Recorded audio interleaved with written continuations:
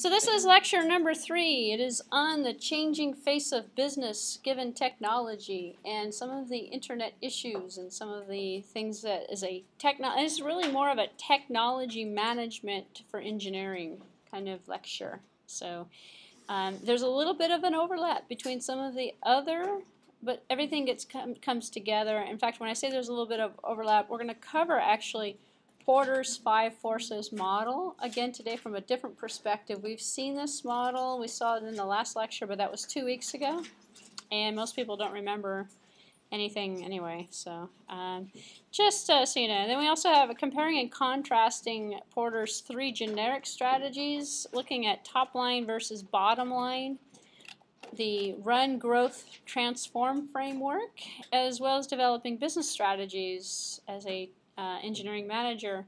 So I'm sure that something in here will be new to somebody, and it will also be a nice business overview as well for innovation management. So describing the role of the value chain as well, and getting really into the concept of the value chain and the analysis of identifying the value and basically things of that nature. So the overall theme of technology today has to do with the internet, and everyone's heard of identity theft, and everyone's heard of the price to pay for illegal everything on the internet. And so as the kind of the slide portrays here, is your social security number worth $98? Probably not now anyway.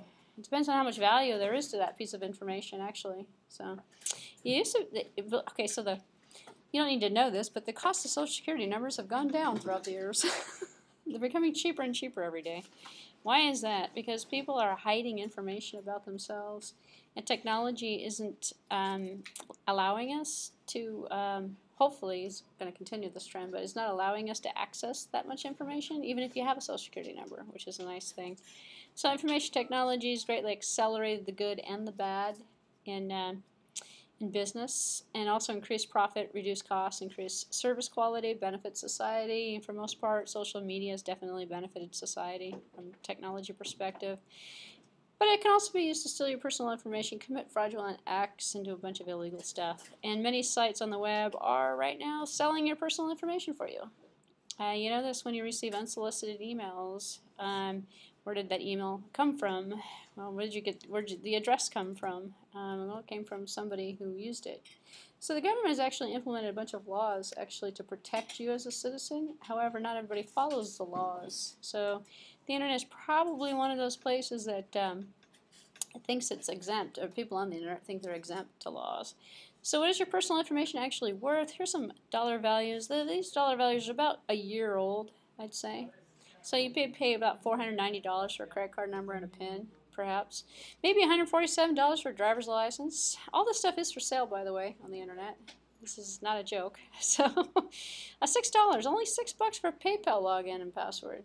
That's not buying you very much. Your social security number is really only worth less than $50 right now, actually. So it's not even worth $98. $294, $78 amount, billing data, include account number, stuff like that. So did I tell you this story about Google Voice? I don't think I did this. It was appropriate, actually. There was a thing on, I think it was CBS, actually, about maybe a year ago, about voice over IP. It was like one of these little news segments, middle of the day, technology report, whatever. And it was timing how long it took for your personal information to be stolen over a Google Voice call. And I believe, if I remember the number correctly, it was 7-point-something minutes. It was in the 7-minute range. So what they did is they set up a bunch of people, and they went and they called and they paid bills over the phone, and they used a Google voice over IP telephone line. And then every single one, 100% of the calls ended up getting the information stolen in one form or another. You know, you call up and you say, hey, I want to pay my phone bill or my Verizon bill. Okay, what's your credit card number? What's your PIN? You know, you give all of the information over the phone, over a voice over IP call. And the segment was actually to kind of highlight the security issues of voice over IP and why people shouldn't be using it for business purposes. And by the way, it's still a problem, so don't ever pay a bill using voice over IP because it takes 7-point-something minutes for that information to be stolen and used somewhere else. So anyway, so 100% of all of the information was stolen from each one of the calls, and the calls were done over about an hour period of time, and the average took 7-point-something minutes before the card was used.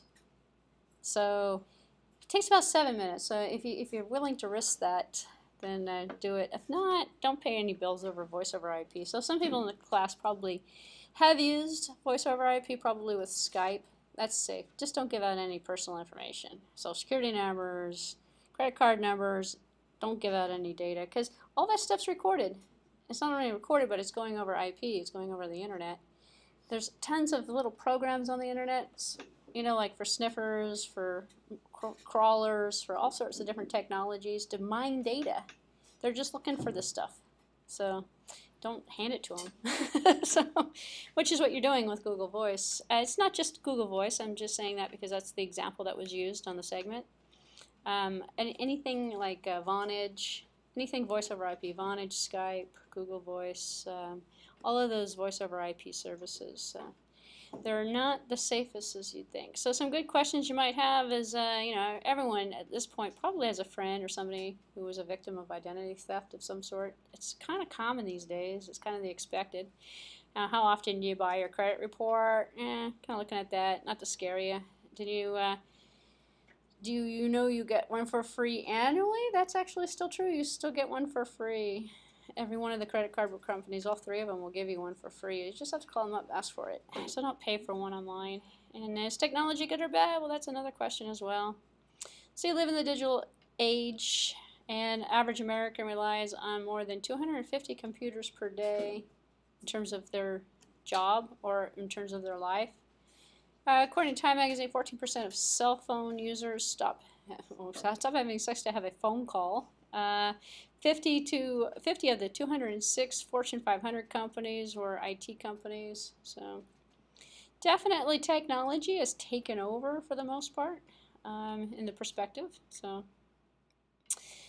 So we don't need that slide either. So let's go to this one here. So what the topic of this lecture and today's kind of theme, because each day has a different theme to it, is the business of technology and how businesses should use technology. And as an IT manager or as an engineering manager or any type of manager actually in the organization, engineering managers generally fall into the IT or into the some sort of technology related field. And the business must drive the technology, and the important thing to remember from this is it's not the other way around. Technology doesn't drive the business. If your technology is driving the business, then you're not doing your job correctly as a manager. So we have industry pressures and competition. We have key business strategies and we have important business processes to consider, and then these are the key technologies to support those processes. So what you're supposed to be doing is coming up with support for the business tasks, the business processes, using technology and not keeping the technology as the driving factor. So you assess the state of the competition in the industry and the pressures affecting your organization. You determine the business strategy to address the competition and the industry pressures, and you identify the business processes to support the chosen business strategy. So what you do, a lot of engineering management, and actually I shouldn't say just engineering management, a lot of management in general is all strategy driven.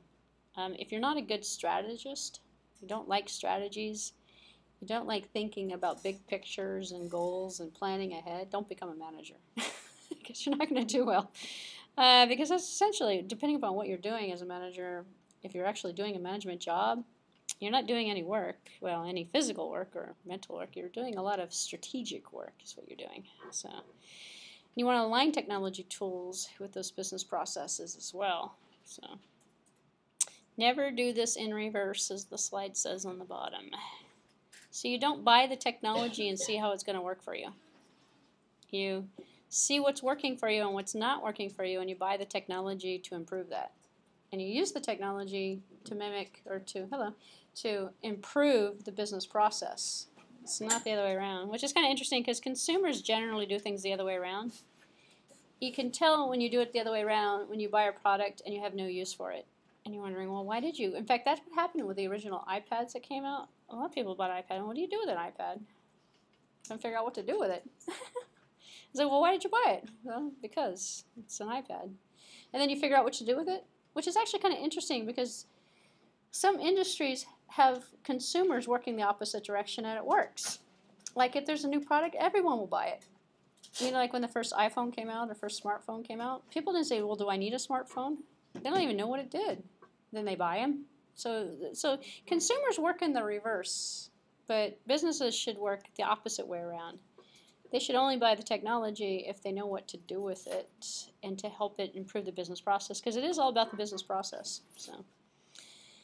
So I gave you some information earlier in the course on Management Information Systems, or MIS, which is the planning for the development, management, and the use of IT tools. This is a good definition for you for information systems as it fits in with management.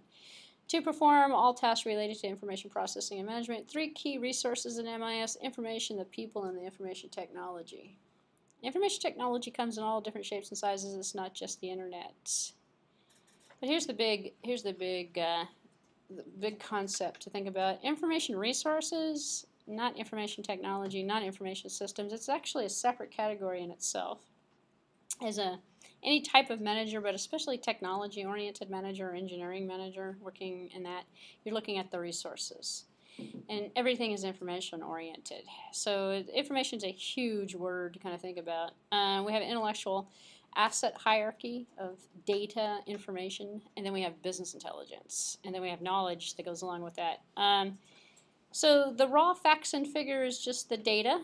The data describes the particular phenomena, such as the occurring a temperature, price of movie rental.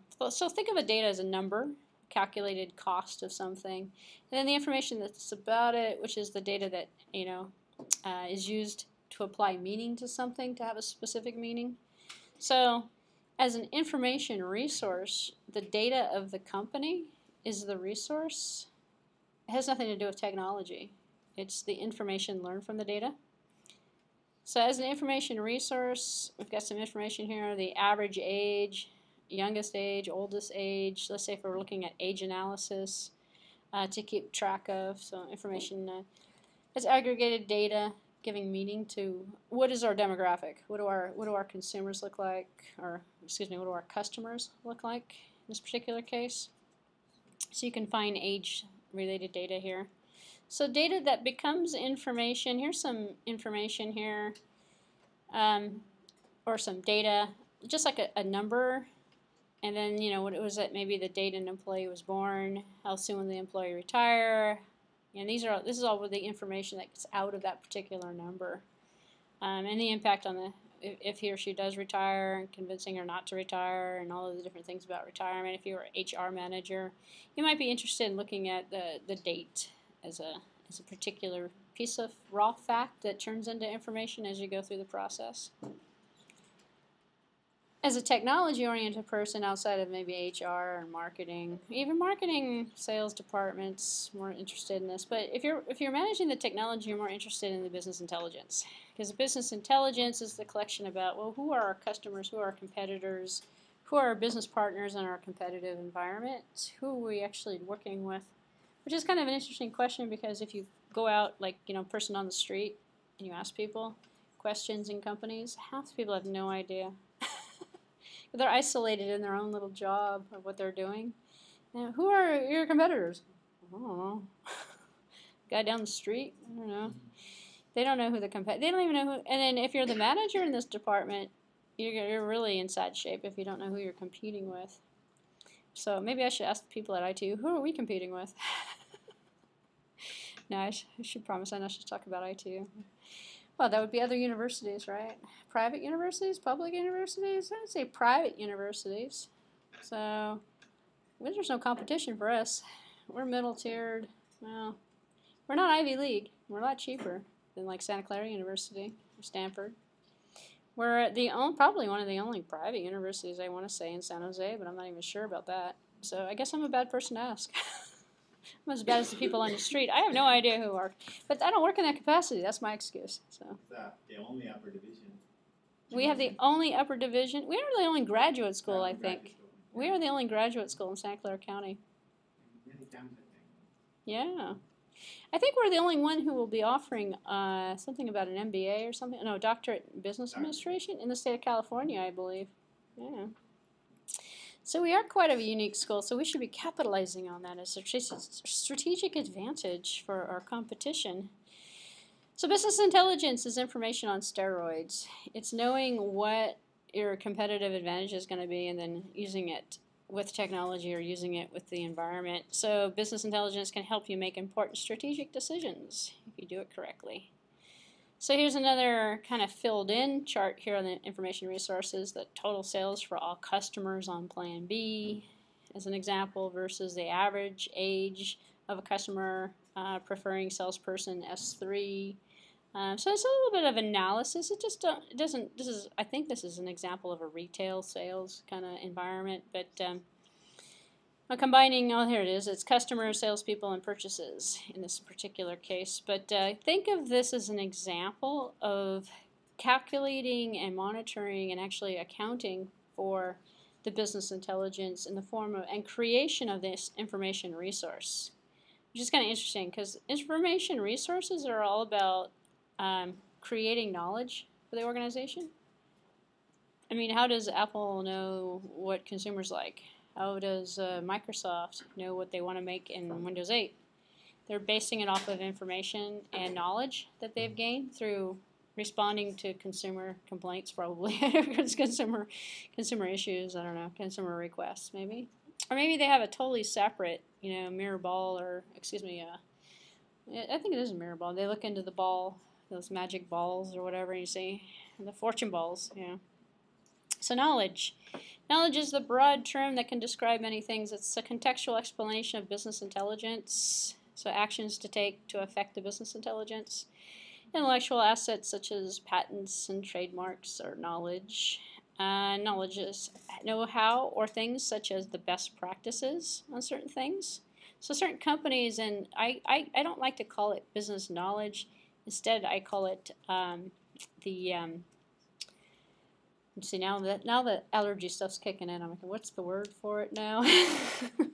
Core competencies is what I'm trying to think of right now. So it's a little delayed. Core competencies, which is what you have if you have the business knowledge, you have the competency to know what color to make something, or what time of year to produce a product or something. So information resources also have quality attributes associated with them, timeliness as well. It makes no sense to know this knowledge too late in the game to figure something else.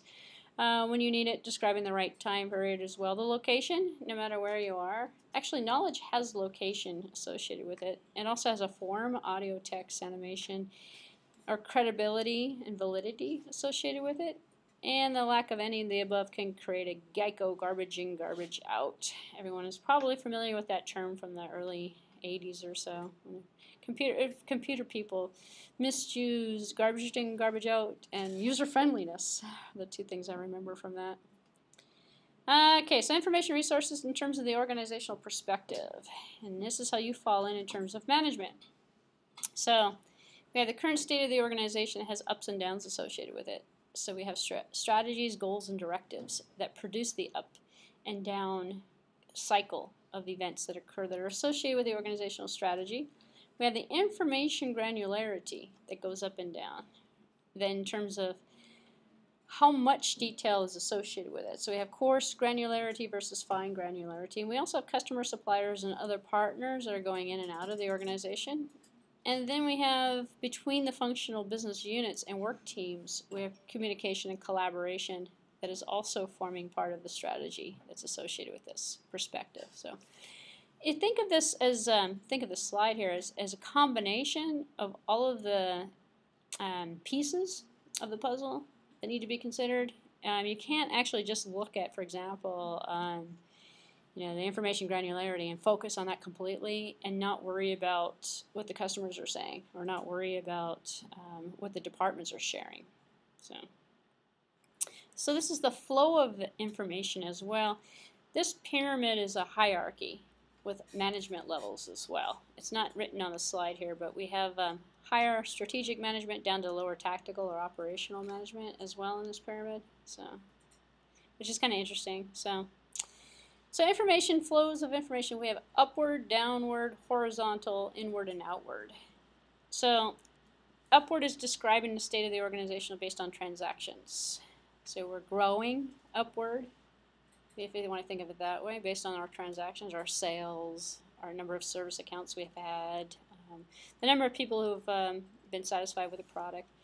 Downward are strategies, goals, and directives that originate at higher levels and pass to lower levels. If the company has an initiative, like a green initiative or something, that would be a downward flow of information. Or somebody high up in the organization, the CEO, CIO, says, hey, we're a green company. And then everybody else below them kind of trickles down, and they go all the way down to the person who is deciding not to print something out, or I don't know, deciding to put something else in and not use as much natural resources, or whatever green actually means, because green's been changing definition. So versus an upward motion where if you do well in the sales force, upper management gives you a promotion, you know, or you're coming from the bottom end, from the tactical worker up to the strategic level, from an upward position. Horizontals between functional units and work teams. So the management of the information flow between R&D and sales, R&D and marketing, and the horizontal flow of the information. And then the outward inward. So from the customers to the suppliers to the distributors to the other partners who are flowing through hands. Why do you care about any of this stuff? It's your information resources, the flow of the information. If you don't know where the information is coming from, you don't know where to put the bucket to collect it. Or you may not necessarily know what's happening in the organization. There's a lot of, especially technology managers and engineering managers who are in a back building somewhere behind a closed door. They have no idea what's going on, but they're like managing the technology of the organization, and they have no idea, they have no clue what's happening. You know, so it's more than are we making a profit or are we making a loss. It's more like what's going on in terms of the information flow and where the information is coming from, which is kind of key. So what does it describe? Internal, external, objective, and subjective information that can be taken into consideration. The internal, this is again more vocabulary for you. Strategic operational aspect. External is the environment. Objective is quantifiable. Describes something that is known. Subjective attempts to describe something that is unknown. Subjective.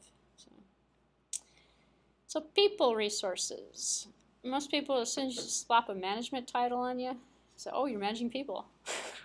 Which is actually kind of funny because technology managers still have to manage some people, but not a lot of people.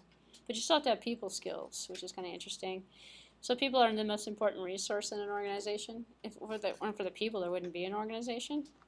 Technology literacy is important, information literacy, and then ethical responsibilities also important in terms of quality.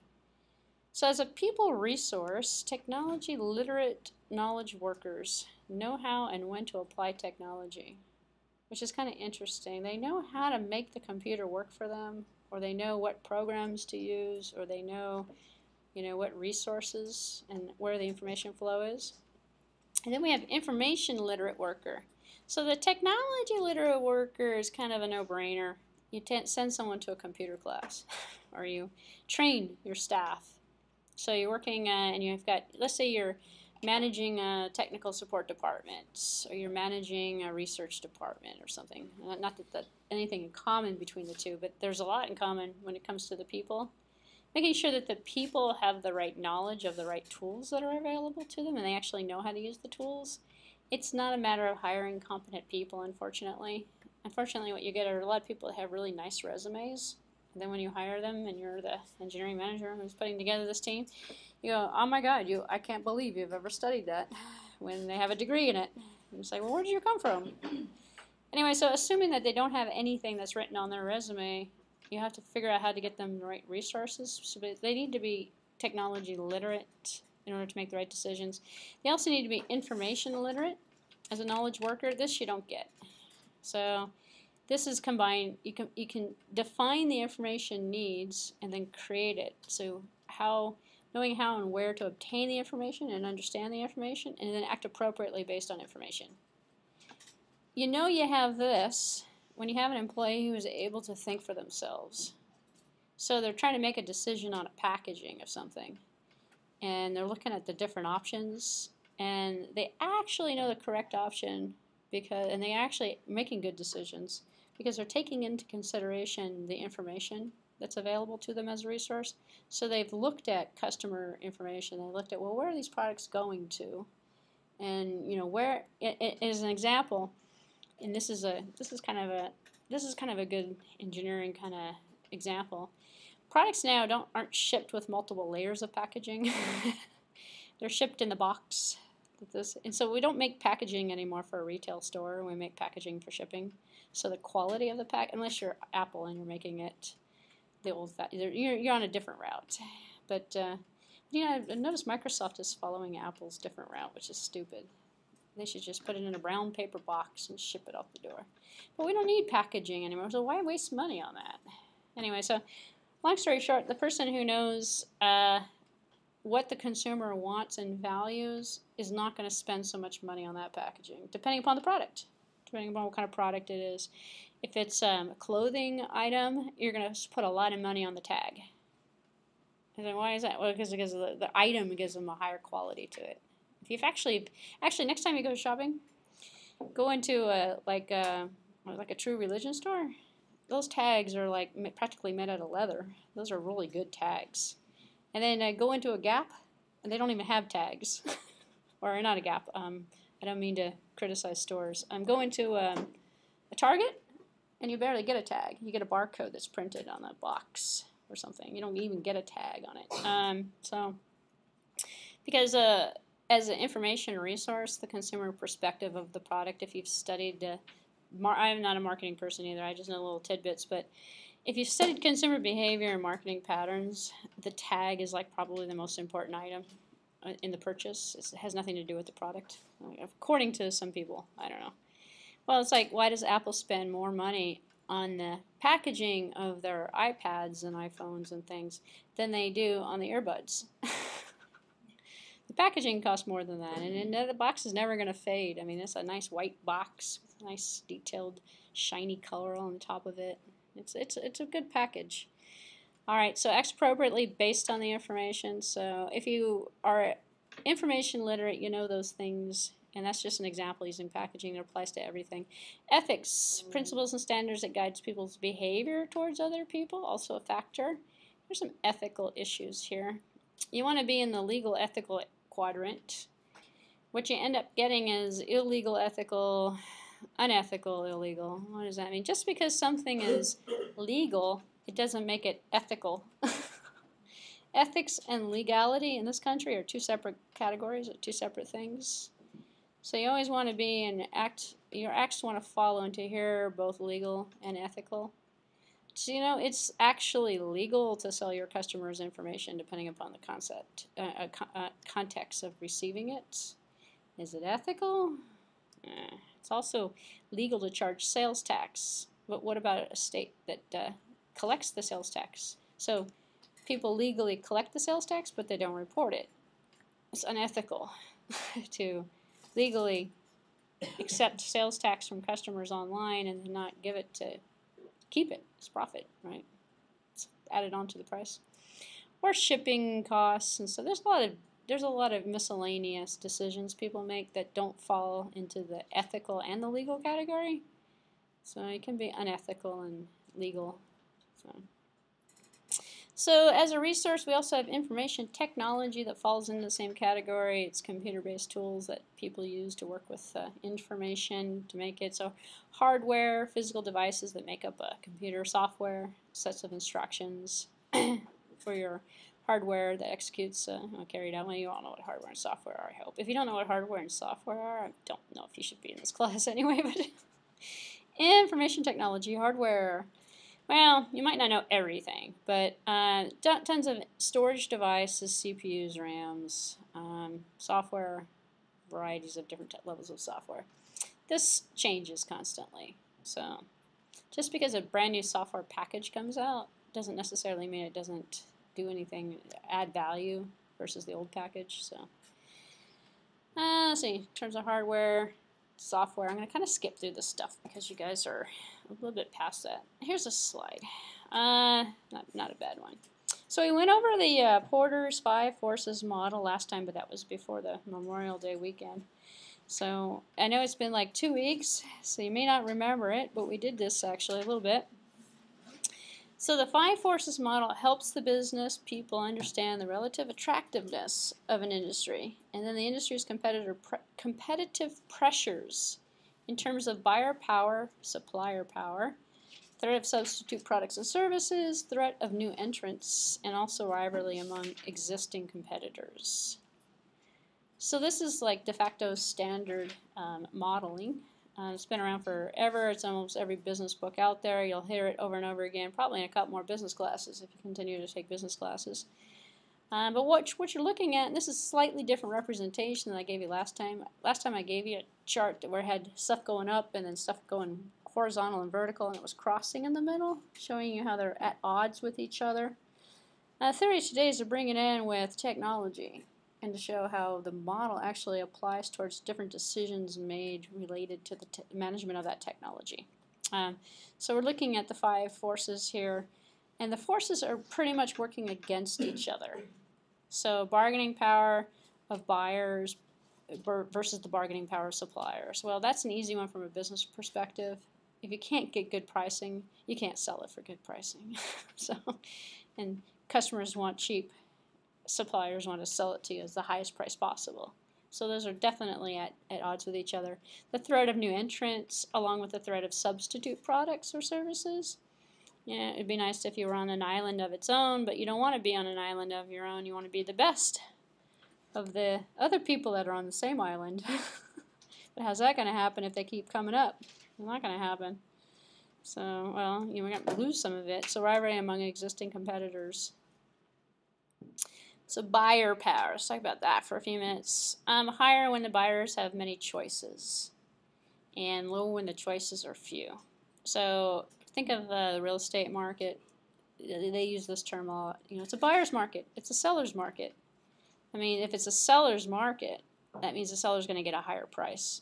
So you want to sell when it's a seller's market and buy when it's a buyer's market. And the real estate is actually kind of interesting. It's one of those industries that just goes up and down all the way through the year. So is the stock market actually too. But what's driving the real estate market? Well, people, moving, employment, purchasing power of people. So where are they coming from? Well, from employment. Well, where's that coming from? So from competitors. So it actually is all related. So there's people that predict patterns in the stock market, people that predict patterns in the real estate market based on the price of corn or based on what's going on with politics or something of that nature. So which is kind of interesting. So competitors' advantages are created to get buyers to stay with a given company as well. Now we got Netflix here, set up and maintain your movie list. Yeah. Actually, Netflix turned itself around through many different strategies, and they're still around, which is amazing because I didn't give them this long. As soon as DVDs went out the window, I went, oh, there's not going to be any more Netflix. and then I can't imagine that Redbox would be so popular, but it is, actually. But they're going for a different market, so. But on the Netflix, it's a create your movie list and keep that going. And then United, it's a frequent flyer program, obviously. Apple, iTunes, buy and manage your music. Yeah, for the longest first couple of generations of iTunes, you couldn't get your music out of there. So if it's in there, you're going to keep it in there, and you can't access it unless you got one of their products, or at least you're using iTunes. So you're going to keep using iTunes. And Dell is customizing those computer purchases, creating that lab of your dream lab using the systems you want. So this was buyer power. In terms of the competitive forces, the competitive advantage is providing the product or services in a way that the customer values more than the competition is able to do.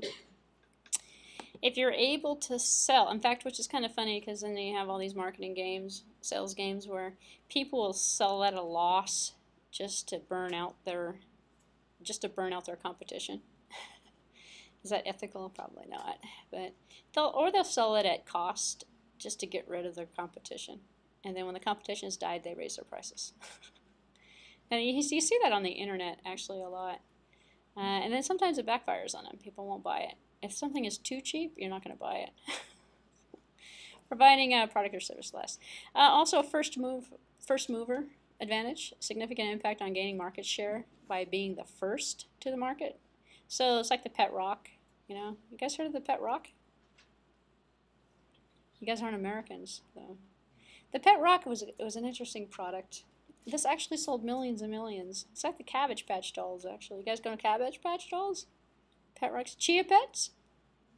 There's a ton of useful products on the consumer market in America. The Pet Rock is the one I wanted to actually bring up. You go out to outside the parking lot here, and there's some rocks actually next to the cars. So you pick one up, splash a coat of paint. Actually, the original didn't have any paint on it. You stick it in a box and you call it Pet Rock, and you sell it for like $9.99 or something. And it worked. And like millions of Americans bought these things.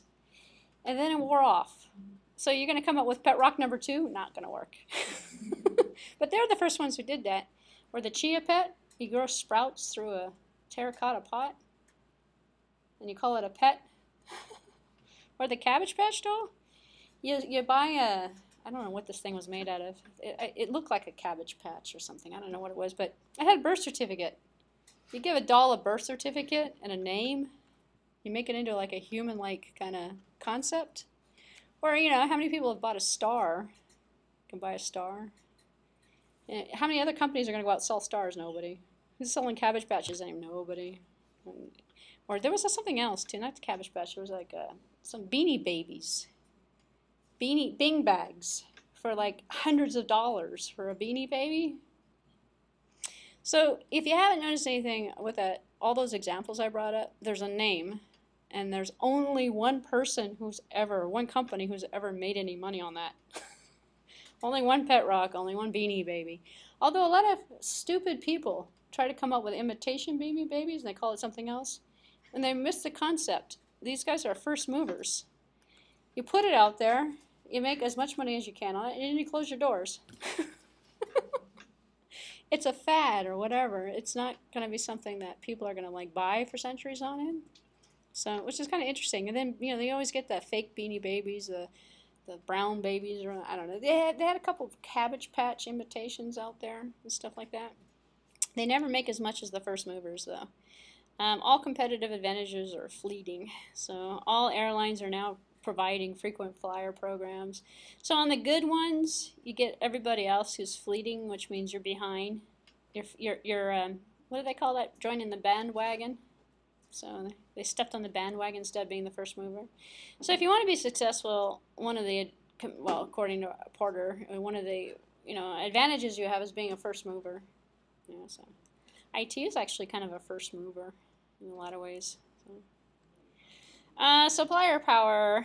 So supplier power. So high when buyers have few choices, and low when choices are many.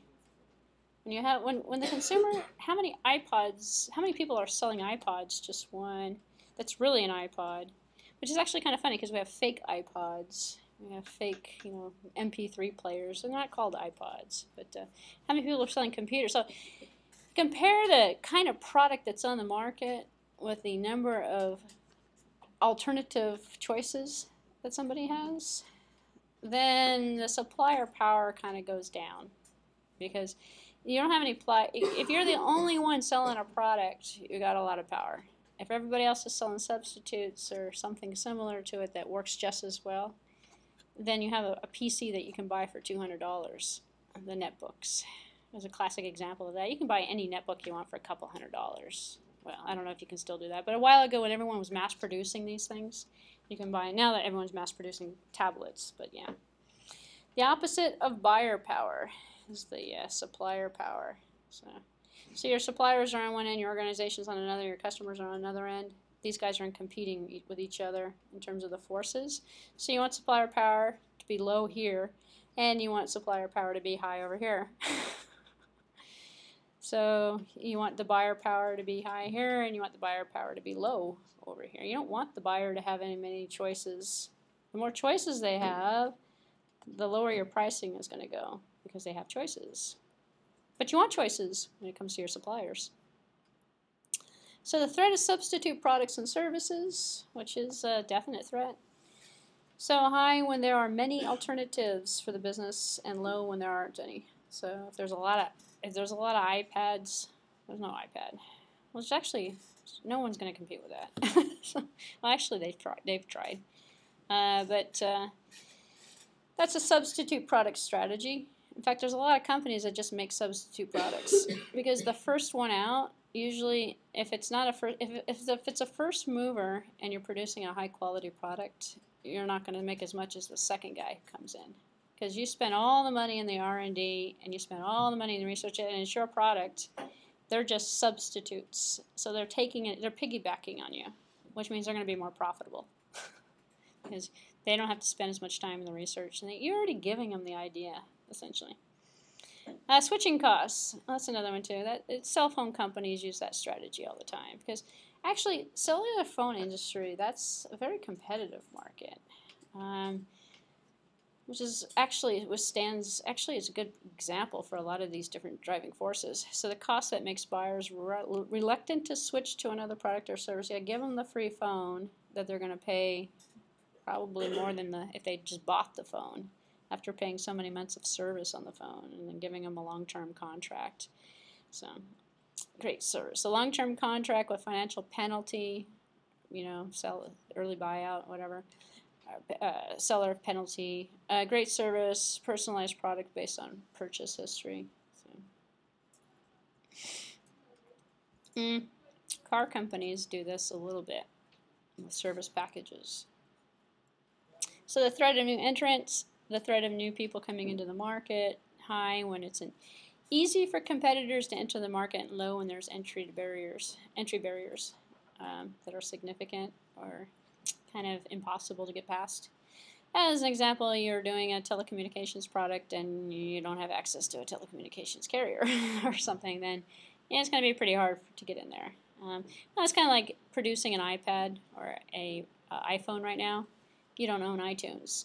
You're going to make an iTunes? No, you can't make a duplicate product like that. So, and then entry barriers, a product or service feature for the company has come to expect, and you must be offered by an existing organization. Banking, ATMs, online bill pay, entry barrier. So the existing competitors and the rivalry among them exists. So high when the competition is fierce and low when competition is complacent. So obviously. So a lot of this stuff is no-brainer when you think about it. And then when you look at all the mistakes that have been made, you go, well, how is that? Why did they do it that way? So general trend is towards more competition in almost all industries, which is why a company like Apple will give money to Microsoft to bail them out in hard times. And then Microsoft will give money to Apple to bail them out. And they've helped each other out. And they're rivalries. They're in competition with each other. But they loan each other money all the time. And they help each other out because they want that. They need that, actually. Otherwise, there's no competition. There's no fun. It also helps the industry. Otherwise, they create an imbalance. So, and IT has certainly intensified competition among different sectors as well. So here's our 3 generic strategies. So the first model he came out with had 5 and these were the 5 competitive forces that are working against each other or in competition with each other. He also has this model called 3 generic strategies, where we have the focus strategy, overall cost leadership strategy, or differentiation strategy. So if you're going to produce a product and if I hired you and said, okay, manage my engineering team, produce a product for us, and you're going to make a tablet or something, you probably know what you're going to make. Because if you're working for this company, they're telling you what you're going to make. Otherwise, if you're deciding, you have your own company. You're not working for somebody else, you're an entrepreneur. So you're going to make something. So you got to figure out what strategy you're going to take. So if you follow this textbook model here for Porter's 3 strategies, these are generic business strategies for beating the competition, overall cost leadership, maybe some differentiation and maybe some focus in terms of your efforts. So usually you come out and say, well, narrow market scope, broad market scope. Well, say I got a narrow market scope. Well, then I'm going to focus on strategy. The focus is going to be my strategy. And I'm going to make products that are particular to certain groups in terms of the focus of what I'm going to deliver. Or I can make myself completely different down here on the bottom. So if it's a broad market, there's a lot of people in the market versus there's nobody in the market. If there's nobody in the market, I'm going to make a product that these people need, and these people are going to buy it, which is how iTunes kind of came out. There was nothing. Where are you going to buy your music online? iTunes. Well, when that come? What about before iTunes came? Nothing. So that's the focus. And they were making, that's a focus strategy because they were making a product that they could sell their other products. So they could sell their other products, which is kind of interesting. If you're making, think about, oh, what was this, late 80s, I guess, or mid 80s? I don't know when the iPad came out, but when you bought the first generation of iPod, before the iPhone, before everything else, there's nothing. You couldn't do anything with it. And then, well, you had to have a MacBook. It wouldn't work on a PC. But then the software was just archaic. It just didn't do anything. Although it was fun. You could play some music on it. That was about it. Didn't have very much of memory on it either. So they focused on making the product more usable. And to make it more usable, hook it up with iTunes, make iTunes work on a Windows system, make it work on a Mac system. And then they decided, well, a lot of people have Windows systems and they're using them constantly. So then they reformatted them. The original iPods that came out were formatted for the Mac file system. And it didn't work when you hooked it up to a PC. So then now it's actually the other way around. When you buy an iPad out of the box, it comes from Apple, and it's formatted with a Windows file system on it, so it works right out of the box with a Windows PC. It's a Mac. I mean, it comes from a Mac company. Anyway, long story short, they focused it on the market, they created services for the product, and then they created better products. So it was a focus strategy. All right, so we have differentiation strategy, and we have overall cost leadership. This is your Walmart over here, your low-cost competition here. So companies like Target, Walmart, the ones that strive themselves on being the companies that offer you the lowest cost.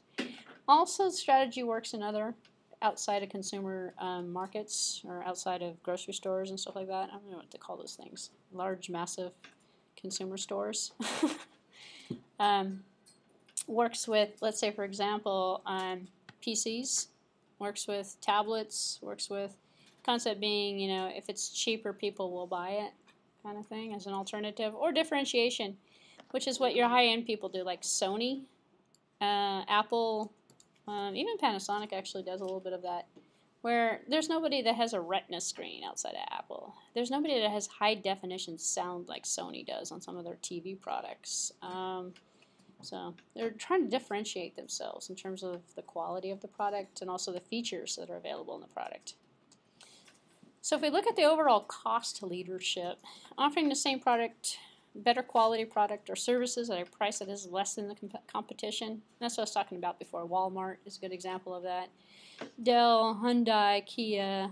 Actually, there's another company out there as well. Zion, I think. Grocery stores. They're looking at high volume, low margin.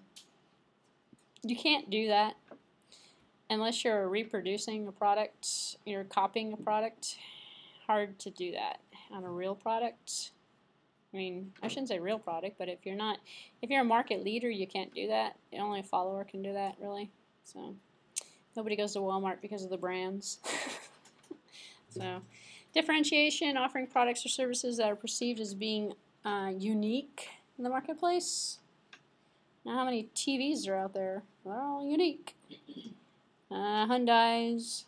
I don't know any of these stores here. Actually, out here, it's Lenardi's, or is it, what's that, the Snob Hill? Yeah. Yeah, you could pay more for your bread and milk there. Focus. Focusing on offering products and services to a particular segment or buyer group. It goes back to the Apple example I was giving you. Within a segment of the product line and also to a specific demographic or geographic market, which is actually kind of interesting because a lot of the marketing on the internet was originally focused, and it was focused to a demographic that has totally changed throughout the last 20 years. It was focused, well, I don't know what it is now. You can go to US Consensus or Who's on the Internet, or I can't remember. I have to go look this up now, but there was a time in which it was 35 to 45 was the age group. Male was the like 90% of internet users fell into that particular demographic. So all of the marketing and stuff was for them. Now it's kind of like flip-flopped a little bit. I believe it is still male-dominated, and I believe it's still older, even though all the kids are on Facebook and stuff now. So, but it was like middle-aged or older-aged male population, which was the original demographic for the internet. So the focus has got to change if you're going to keep up with the times. Example, restaurants, physician offices, legal offices. So that's also one that's on focus as well. So for a while there, people were so worried about being sued, they had prepaid legal services. They think they still have them actually now, but that focus has totally changed. People aren't as paranoid anymore. Or for a while at a time, life insurance was the big thing. So people don't care about life insurance anymore either. So you can't really produce those products because people's consumer focus isn't on that. So now we have another strategy here. So if you don't take those three in terms of Porter's model, we can look at alternatives for frameworks. So top line versus bottom line. And should your strategy focus on reducing costs, which is the bottom line, or increasing revenue, which is the top line? So now you can sound really, really intelligent in your next business meeting. You say, you know what, we got to fix the bottom line. What's that? Get better suppliers, reduce our costs somehow, get rid of this overhead, streamline turn the air con down, reduce the bottom line. Or the top line, which is it's always the bottom line for some strange reason. No one ever says, we got to focus on our top line. Nobody focuses on the top line. I'll go through this in a few minutes with a little better examples. Or the RGT, sounds like RGB, RGT, Run, Grow, Transform framework. So you allocate in terms of percentages of IT dollars on various different types of business strategies, and you see which one works. So you grow, you run it, you grow it, and you transform it. You change it. Oh, this isn't working? Oh, let's just do it that way. So, which is another strategy or a framework, actually. So here's a better slide on the top line versus the bottom line. So top line, how do we reach new customers, offer new products, cross-sell services, offer complementary products, versus optimizing the manufacturing, optimizing the processes, decreasing transportation costs. Transportation costs in manufacturing is pretty big. Reduce the cost of human capital, layoffs. So the bottom line, on the bottom line, you're getting laid off if you're working on a bottom line strategy. Top line, I think people need to focus a little bit more on the top line, actually. So in terms of an income statement, we got the sales versus expenses. So if you're a counting person, you can think of it like the top and the bottom. They're supposed to balance. It's supposed to equal. Bottom line is always so big. And top line nobody cares about. So if you're taking a top line strategy, then you're going to increase revenue. How do we make more money? Well, we reach new customers. We offer new products. We cross-sell them. We offer them complementary products. If you think about it, Apple sort of tries to do that. Like if their top line is they have this education discount, and when they do the education discount, they sell you a computer for like $100 less, $200 less if you're an educator or student actually. You go through the Apple Store, and then they throw in an iPod annually, and they have the same sale in every August, September, or the beginning of the school year, and then they throw in some fun thing. And sometimes people buy it for the throw-in. Like, well, if I buy this computer, I'm going to get this, outdated iPad Mini that they're not Mini. That'd be great if they threw that in. The Nanos is what I'm talking about. I think they're giving Nanos away now. You buy it. I think it was December they did the Nano deal. Because, kids want music players. You want an iPod with that. So throw in something, and you get new customers. You get people that would buy it just because they want the iPod or something. So. Well, it's like when you go to the grocery store and you buy a bottle of something and it has something taped to it. I want that one. I always pick that one. I can pick the one that doesn't have tape to it. Do I really need to buy that one? Probably not. I just saw it had an extra little thing on there. So that's a new way to cross. Well, so usually they cross-sell it. They give you a little sample of something and then you try it out. And you go, oh, I like that. They do it with vitamins a lot too. They put little things inside of it, and you pull it out and you go, oh, that's a little sweet little gummy bear thing. Oh, that looks pretty cool. Oh, tastes good. And then you go back and you buy it. So. Bottom line, not so creative, which is, okay, you have to be creative to do a top line strategy. You got to think of all this stuff. You got to be very creative. The bottom line, you don't have to be very creative. You just have to be very minimalist. How can we get 5 people to do the job that 10 people used to do? And how do we reduce our costs? So you minimize the expenses, optimize manufacturing, decrease transportation costs, minimize errors in the process. So, the run, grow, transform. How do you allocate IT dollars? So you optimize the execution of existing processes. So you spend your IT dollars and your money, given that you're doing a top line. See, the top line, you're spending money. The bottom line, you're saving money. So you're going to do a top line on this. Well, you could actually fall into the bottom line if you're optimizing and then getting rid of people to reduce your costs, which is like a lot of people do. If you fix accounting programs, you fix HR programs, you fix the customer service programs, you don't need as many people working on them. Get it so that technology is helping them do a better job, and then you get rid of the excess you don't need, and then it saves you money. So in your running business, you put IT dollars towards the equipment of the running of the business and the things that you would normally put on for existing processes. You increase the market share of the products and the service offerings by growing it, and then you transform. So you have innovative business processes, products, and services that come out of it. It's a different strategy, actually. So we have Porter's top line, bottom line, and run, grow, train kind of transformation here. The run is the overall cost leadership equals bottom line. So if you're working with the run strategy, you're decreasing your bottom line, and you have overall cost leadership is what you're striving for. You want to reduce your cost somehow. The grow is the focus on differentiation, which is the top line. So all these concepts actually work together.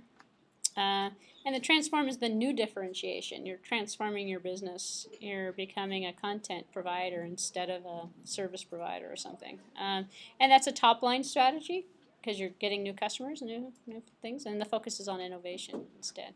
So. Mixed in with all this, we have this value chain analysis. So I'm sort of switching gears a little bit instead of talking about all the different strategic approaches in terms of what they are. And this is generic stuff. So if you take an entrepreneurial management course, then you get the non-generic stuff. Fortunately for you, if you get in the area of engineering management or technology management, it's usually all generic. It's the entrepreneurs and it's the non-traditional type of manager that will go into those other strategies that are kind of some touch and go. These are solid, worked through times, and seem to repeat themselves over and over again in terms of companies. So value chain analysis. So thinking of everything as a value chain, creating a value chain, supply chain value chain, customer value chain, sales value chain, marketing value chain, manufacturing value chain. There's value chain for everything. So value chain analysis is a systematic approach to assessing and improving the value of the business processes. So this is probably one of the most misunderstood concepts. Everyone says, oh, it's the supplier value chain, supply chain value chain, or it's the supply chain itself is a value chain, but it's the CRM, it's a customer management value chain or something. All right, so if you walk into one of these companies and you go into the operations department, you see value change. So usually in the old days, I don't know if they're still doing this, in the old days you used to have these huge whiteboards, to take up the whole wall, or they put cork on there. And they print out these huge little, it looks like a flow chart. It goes all the way around the room. And that's showing you, and it's usually labeled value chain.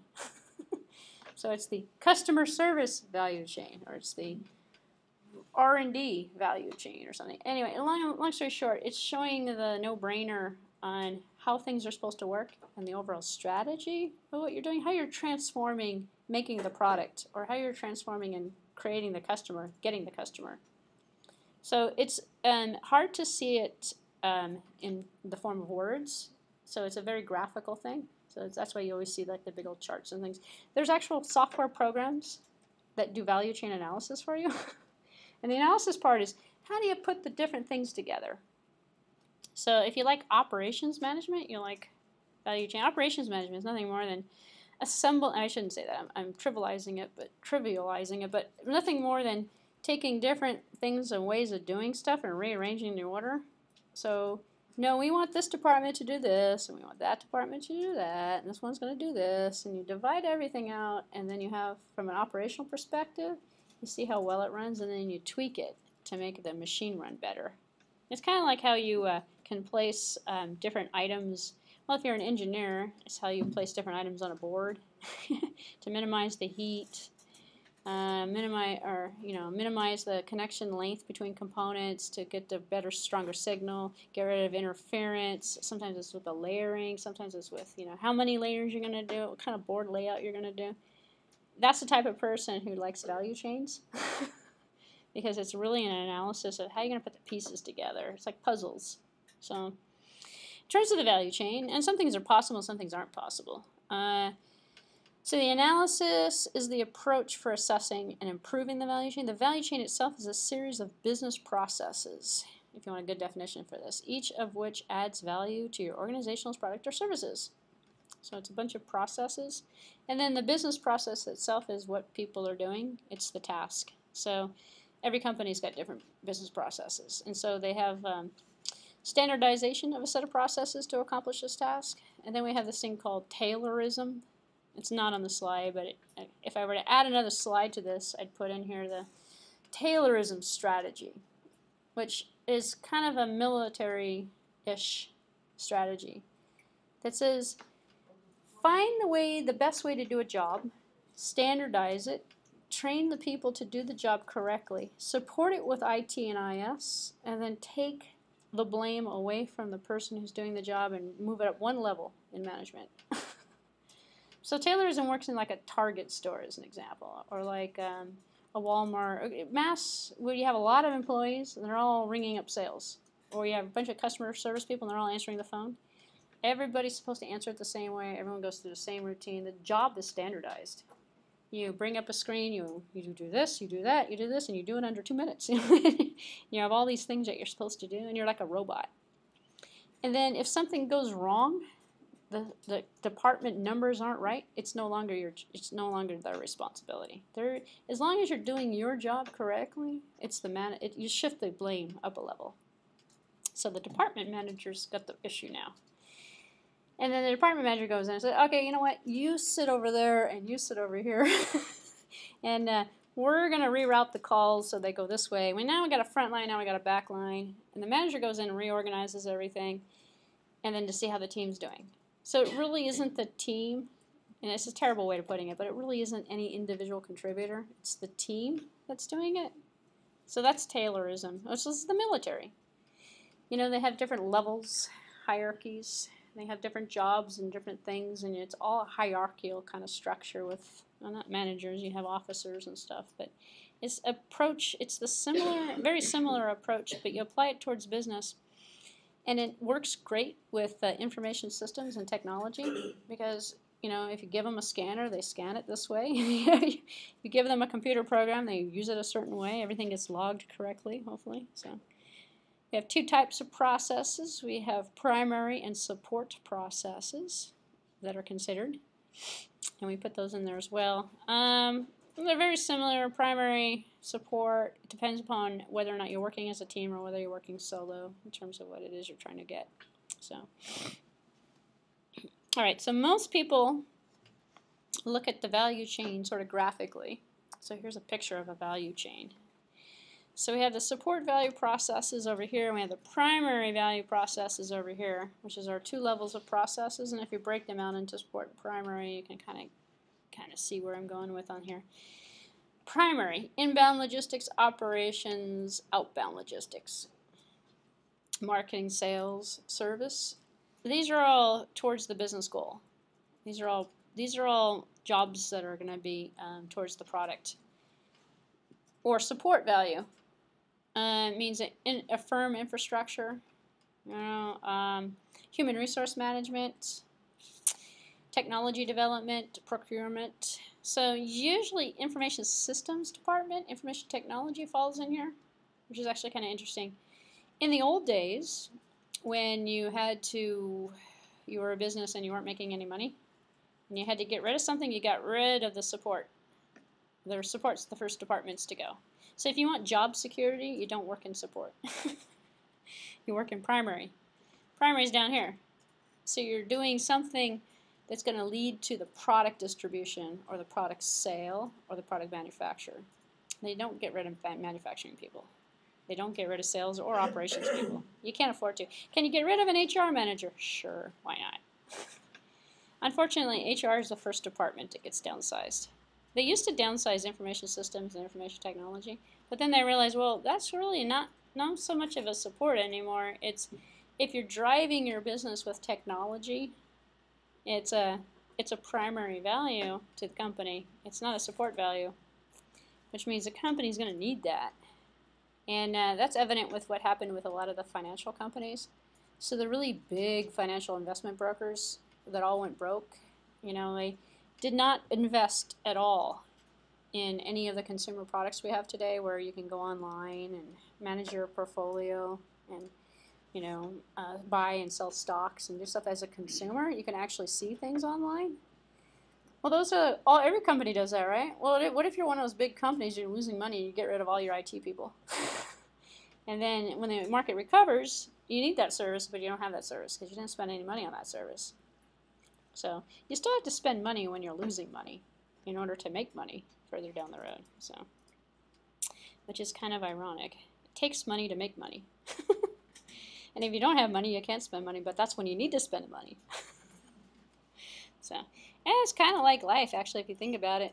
Not to bring up college or anything, but those people who have to pay tuition can't afford to pay the tuition. And then when you can afford to pay the tuition, you don't want to pay the tuition. You don't have to pay the tuition. You already got a good job. So, which is kind of like, you know, okay, great. So, I think that's why people default on student loans all the time. I don't know. Costs you too much, but it's worth it in the end. You have to spend money to make money. So, yeah, for traditional education. All right, so value chain analysis here, we have the primary, we have the support. The primary, just give you a few more pieces of information on this, takes in raw materials and delivers, markets, and sells the service. I always think if it's going towards the goal of the product or the service that the company is delivering, it's primary. If it's an extra on top of that, just support the company in general, then it's a secondary or a value. There's a support value. So it supports the primary value process. Ask customers which processes add value and which processes reduce value. So, interesting question. A lot of people would say it's the support. If you're the employee and you're working for the company, it's really the support value that you're looking for, because you want that HR department before they throw it out the window. So in terms of the percentage, operations 40% in terms of value-added processes. This is how many jobs are there in the company, what percentage of the company efforts and spending goes in each one of these different functions or, you know, pieces of the value chain. Lots in operations. So you're going to end up spending a lot in operations. Logistics, inbound, procurement, pretty high as well. So we're looking at a pretty big value-added process. Human resource 7.1, firm infrastructure 3.1. This is like the maintenance people, the garbage, excuse me, janitorial service, the kind of front desk people. Well, I shouldn't say front desk. I don't know. Technology development is pretty low too, which is kind of sad. Value reducing processes, and this is value added processes. So to add value, to reduce.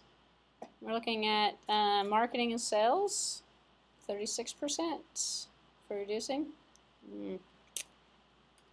That's the biggest category in this. Outbound logistics. So anyway, that's kind of a brief kind of overview of, and it actually kind of concludes the Porter's model that I gave you last time I started with. And I believe I finished that last lecture, did I not? From right before the break. Did I? I have time. So we'll go a little bit longer because, you know what, believe it or not, okay, so when I originally started out the lecture, I started saying, well, I took some allergies. I think it's the caffeine and the Diet Coke is helping me go. So we'll go a little bit longer, unless you guys want to end up coming out early today. You guys want more or less? Well, if I ask that, you're going to say no. Originally, when I started out this lecture, I said I was only going to go till about 3:30 because I was suffering from allergy, and I took some stuff that made me sleepy, but now I'm like energetic again. I'm going like this. I can either stop, I got to go now if I'm going to go, otherwise I got to stop. I'm in between lectures. Okay, we'll just give you a break because you're not going to answer. All right, so we'll get out a little bit early today, but We're good. We're good. In terms of material, we're good. I have a few minutes so I can go over. I have a lot of people actually sent me emails about the assignments because you were bored. Not bored. You were busy and then you decided to do some schoolwork. So if you're not sure about an assignment, you can email me the assignment as a file attachment. I can look at it and tell you whether or not it's good or whether or not you've done what I wanted you to do. You don't have to, though. It's not required. You can just upload it into the EMS. I didn't put any due dates on any of the assignments, but everything is due on August 22nd. I already went over the first assignment, and I can go over the second. We also have case studies in here as well. We have assignments, and then we have case studies. So most people usually start with the assignments, and then they go over the case, then they do the case studies next. But let's take a look at the case study instructions, actually, because I haven't gone over those yet. And then I'll show you where the case studies are. So case study number 1, instructions, and then the case study. The case study itself is reproduced out of a book, and it is out of Computing with Information Technology. It's a Dell, Intel, and others competitive advantage of information technology. So it's very information technology focused. And there's questions at the end of it. It says 1, 2, 3. And the questions are interesting. It says, do you agree with the argument made by Nick Carr? And the other one, do you agree with the argument made by the business leaders? And then what are several ways that IT could provide competitive advantages to a business? Which fits in line, actually. The case studies are kind of interesting. But for some people who, especially if you come from a science background, you don't normally like this wording. It says, do you agree? What page is that information on? What resource do I look for this? It's supposed to be right here. It's your opinion. So there's really, okay, so business people like it because there's really no right or wrong answer. And then you get to say everything you ever wanted to say about something and no one's going to stop you. So, and you don't have to agree. You can totally disagree, and that's okay. In fact, on a couple of them I actually sort of disagree. But if I go over the instructions, let me do that real quick here. Probably should have separated this out into a separate video, but it's okay. Anyone watching this can stop the video at this point. It is merely for assignment description. Alright, so the case is on GE, Dell, Intel, and others, and competitive advantages of information technology. Read the case. Answer the questions. The questions should be typed and not handwritten, so do them on a word processor. Number each one of the answers, but you don't have to repeat the question. So just go 1, 2, 3. Provide your own insights and perspectives on these analysis. So if it says, do you agree? I'm not expecting something that's cut and pasted from the internet. How could someone anonymously on the internet agree with you? It's not a research assignment. There's no internet needed. Disconnect your internet connection and think about, this is going to be, you know, I say this now, but let's just see what happens at the end of the term. Don't space it. Use a 12-point. I don't care what font you use. Just don't write it like extremely big. You know, use something normal. You know, because it's on page length. So your submission should be not less than 2 pages in length. Post your complete assignment case study to the EMS entry for the class. But you can show me your case study if you want. I can say, you know, are your thoughts, I'm going to judge your thoughts on whether or not you agree. So you can do them separately, however, don't do all the cases together. You do each one of them separately and turn each one of them separately. It should just be one file. There's no support files that go along with it, unless you want there to be one. Do you want us to go through the history also, or just the amount of information we have given on one page? Just the amount of information given in that. Well, that's a good question. So these are real life cases from real life companies. You do not have to research these companies. So base your answers off of the information that's in the case. So it's your opportunity to BS as much as you want. It's not really BS, I guess. It is. You can think of it like a BS opportunity if you want to. That's Bachelor's of Science. Just kidding. It can be. Don't go out and research these companies. Don't go out and figure out. And actually, some of them have changed. If you know something about the company, you can use that knowledge in your answer. Oh yeah. Oh, that was your question? Oh, and that's an outside resource. Yeah, if you know something about, and there's a lot of things about Dell and about Intel and about GE that you might know of or heard of or read in the news, you can use that. You're not stuck with just the content of the case, especially if you know the follow-up to some of these, because these are actually a bit dated. They're a couple years, they're about 4 years old, I think. So they may have changed situations, and you may have seen some of the answers actually play out, and you may, if you do, you can write about that. So if you don't worry about it. You can just base it off of that. Do you want us to reference it also? You don't have to reference anything. Even if we are getting outside resources? If you're using outside resources and you're actually integrating the research into the writing, reference it. If you're not going to write direct quotes or paraphrase, well, even if you're paraphrasing, it's okay. But if you're going to write direct quotes in there, and I highly recommend that you actually use quotation marks in there, because Turnitin might actually be implemented by the end of the term, and so that'll catch it, and it'll say, oh, you plagiarized it. You know, it'll come up and show you something. Then use a reference citation, and then it doesn't get caught as plagiarism. It gets caught as a reference, like it's supposed to be. So it doesn't have to be in the APA or the MLA or the whatever format. It can be in any format that you want. And you're simply not writing it like a traditional business school. I don't know if they even, does anyone do that here at ITU? Business school case studies? No? In business school, if you get an MBA, normally you have introduction, and you have, it's a special format they call a case study format that each business school comes up with, and it has like a format you're supposed to do. It's called a case study format.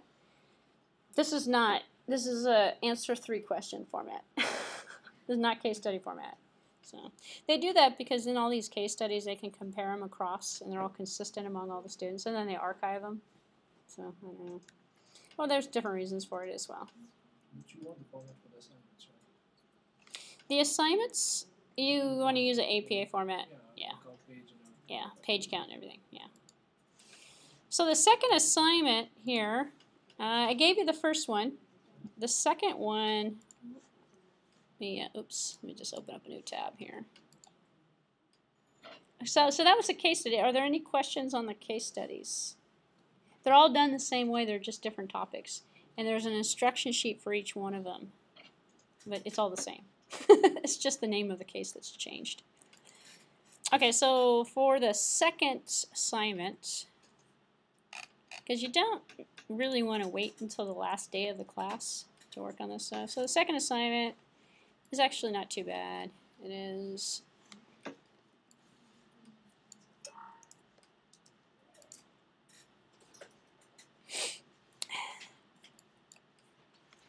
answering more questions.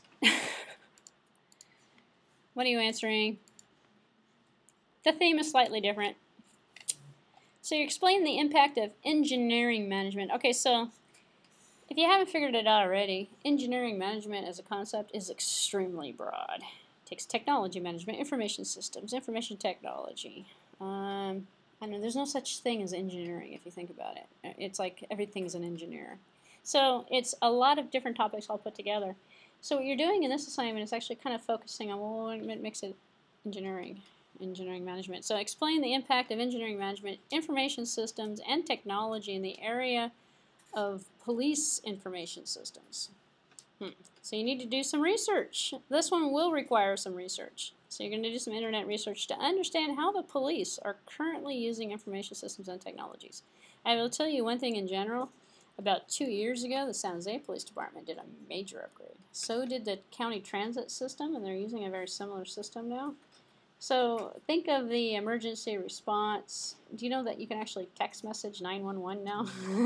All right, hint, hint. Go out there and see if you can explore and find out. It's more than just that. The different things that the police system has done. When it says police system, you can extend that out, make it broader in terms of public services. So if you can't find anything, don't like the police system, I hate police, I don't want to work with the police system, and you want to work with something else, then as long as it's closely related. As an example, some people in here take the bus, and you may not have realized, but the county transit system actually had an extremely advanced upgrade about 2 or 3 years ago as well. Actually, everything happened about 2 or 3 years ago, where they know exactly where their buses are, they're GPS tracked. So they know when the buses are running late. In fact, you can on your phone, you can figure out when the buses are coming. And it's all integrated into Google. Actually, when you get your maps as well, it knows if it's the buses on time, stuff like that, which is actually kind of cool. So you can talk about that if you want to. If you don't like the police system, you can talk about public county transit or private transit system. Think about a public service. The health, it's kind of a stretch, but you can look at healthcare if you want to. But there should be enough in police or enough in transit. Emergency response system isn't really police system, but it would fall into that category as well. You can talk about the emergency response. Country specific. I'm sorry? Country specific. Country specific? Not all these information to be US. Wow, that's an interesting question. It doesn't necessarily have to be U.S. It doesn't have to be U.S. So it has to be related to police or it can be. Well, that's what I was trying to say. It can be any public service kind of thing. Think about for servicing large quantities of people. It can be that Mumbai Dabbawalas. That's what it is. Say that one more time. Mumbai Dabbawalas. That's a chain of people who deliver lunch in Mumbai. Oh. Yeah, it's very famous. Okay, you can do that. They have done studies in Stanford. Public service or servicing the public or servicing large, something significant in size. Where the concept, okay, so if you talk about the police information system as an example, what characterizes that as unique is the fact that it's offering services to everybody in the county. And it's not something they're paying for, so they're not working with the same type of market. They're not buying police services, nor are you buying county transit. You are sort of paying a ticket. So the lunches, you're probably buying the lunch. It's just fine.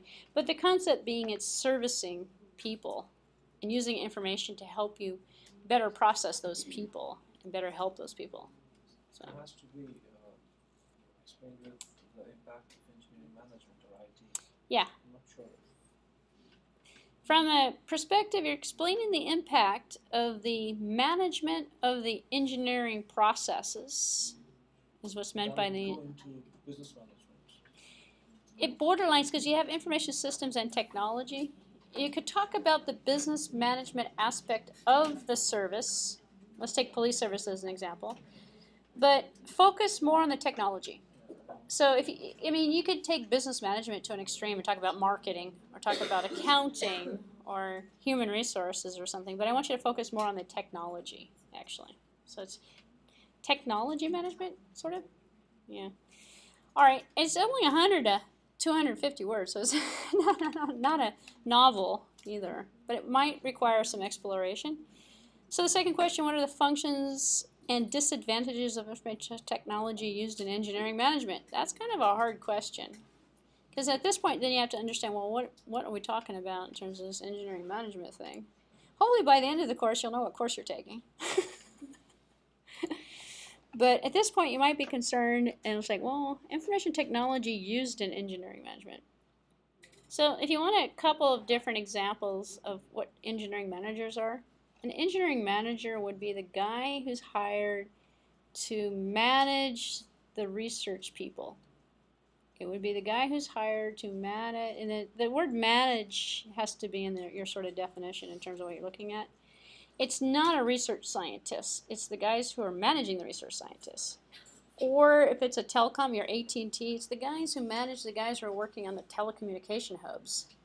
Or if you're PG&E, it's the guy who's managing the workers who are fixing the lines, who are installing new service, who are doing everything. So it's technology management / information technology / engineering / there's a couple of different components with that. But it's getting the it's more technology oriented than general management because you have to understand the technology part of it, and it's very industry specific. An engineering manager for an electronics firm is going to have a totally different job than the guy working at PG&E. Is he doing engineering management? Yeah, he's managing people that are working with engineering concepts or engineering manufacturing or engineering of some sort. So engineering, what do we make? Electrical engineering, mechanical engineering, civil engineering. We have different kind of breeds of engineering. The people that go out and fix the bridge, the Dumbarton Bridge or the Golden Gate Bridge, those are engineers.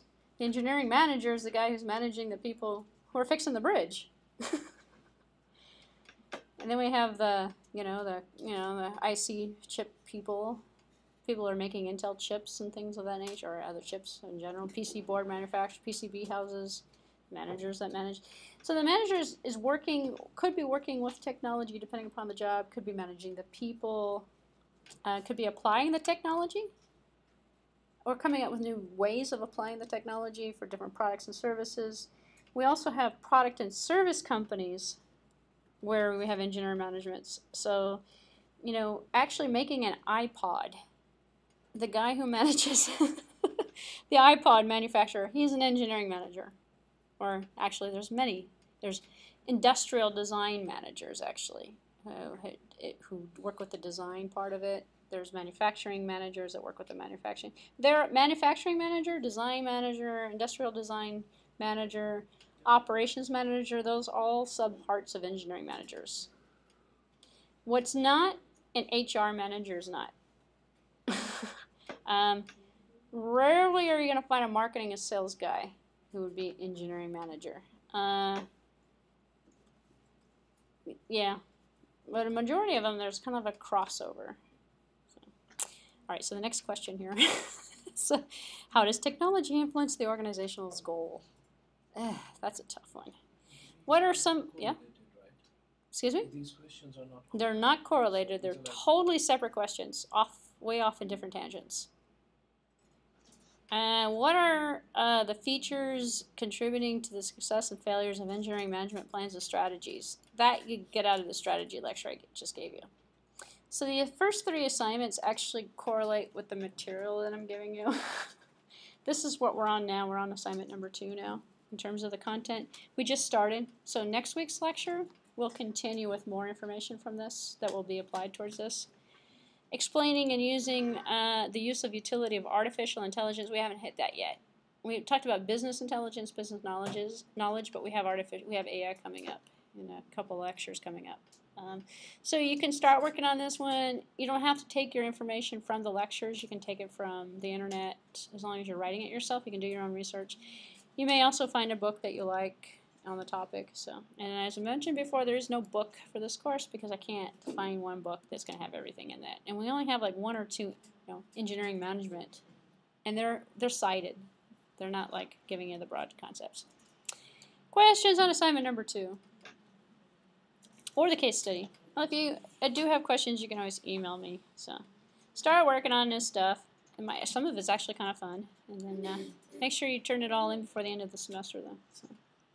So if we don't have any questions, as promised, I am going to let you out early. It is 3:30. We're a half hour or so early. So I am done for today. And we'll see you next week.